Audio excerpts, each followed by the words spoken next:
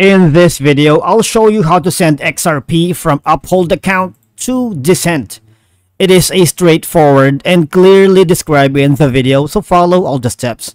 But before we dive into all of it, make sure you hit the subscribe button below and ring the notification bell so you never miss out on our latest content. So let's begin.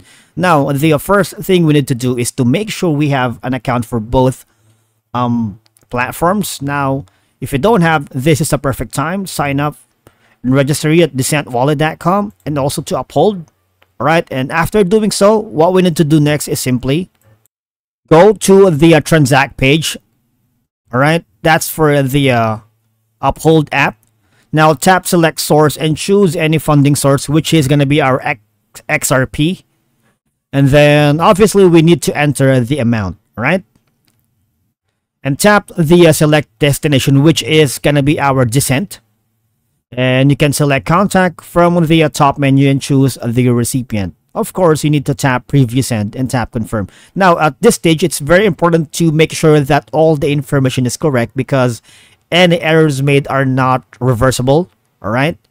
And of course, you need to enter your 2FA code, which is two-factor authentication, and you're done. All right. Now, what we need to do, if we are comfortable transferring XRP from Dcent to Uphold, we're gonna reverse the process. What we need to do is simply, so log into your Dcent wallet. Now, simply enter the recipient address in the destination tag, which is the XRP now heading to your Uphold address, all right? Because we're gonna be reversing the process, all right?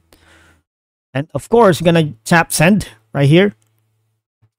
Tap the send button of the Ripple XRP account to be used for the transaction.